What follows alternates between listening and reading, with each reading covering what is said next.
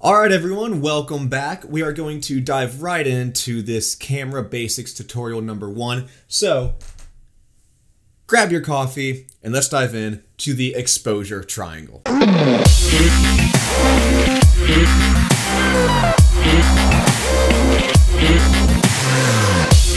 So first off, what is exposure? I'm sure that you've probably heard photographers or videographers say that a shot is overexposed or underexposed, but what does that mean? Well, it really just means that things are too bright or too dark. Overexposed would mean it was being exposed to too much light, and underexposed means that there was not enough light for the shot.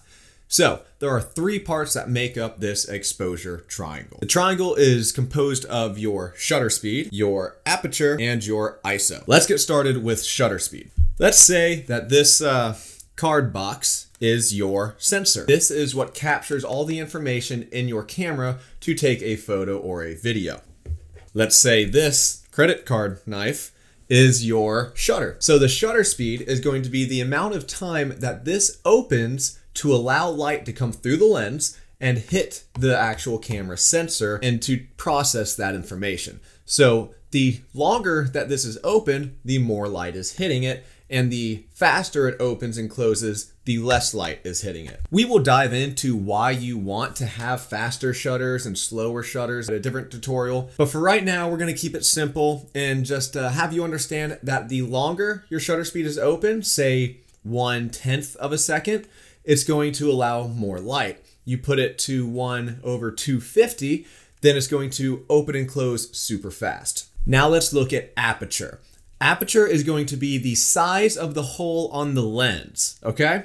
So light is going to pass through the lens and hit the camera sensor. So let's grab our camera sensor again, and we'll just use my hand as the aperture. So this is your lens, right? And inside of every lens, you have something that looks a lot like a pupil. It can dilate, it gets larger and smaller, and allows more and less light in. Something to keep in mind with aperture that I know confused me when I was getting started was that the lower the number, the larger the hole. You have to think of it like a fraction. So this I'm shooting on right now is a 2.8. It's a 16mm 2.8 lens. The aperture is 2.8. Now that means that is the widest open that it can go. So if I want to increase the size of that hole to get to the sensor, the largest it can go is to a setting at 2.8. Here I have a Sony a6000. Anything that you shoot with, the exposure triangle will be a part of it. So let's look, see if you can see the inside of this camera opening and closing as I am making the aperture smaller and larger. So at f22,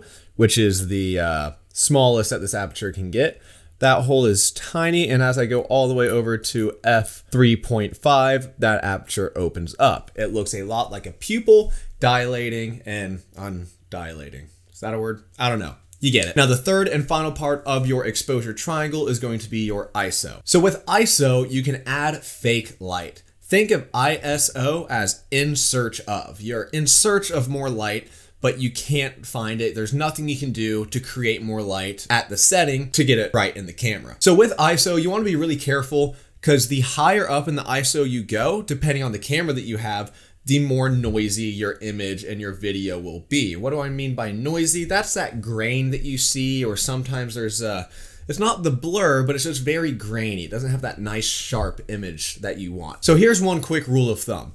As you're setting up for the shot, set your ISO to the lowest it will go. For this camera, it's 100. I'm going to then set my shutter speed and my aperture, and if I don't have enough light still, I will start to bump up that ISO slowly until I have that properly exposed shot.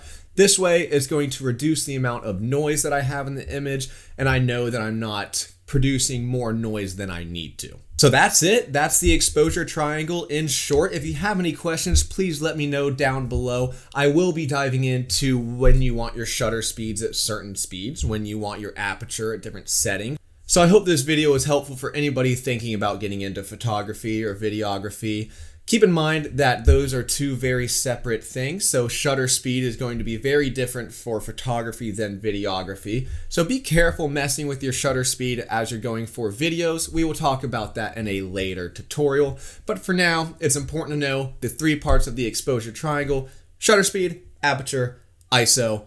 So if you liked this video, and I really hope you did, I would really appreciate it if you hit that like button, hit that subscribe button, smash that bell that's next to it, and leave a comment down below what potentially helped you, or what you thought of this tutorial, or what tutorials you would like to see in the future. Alright everyone, peace!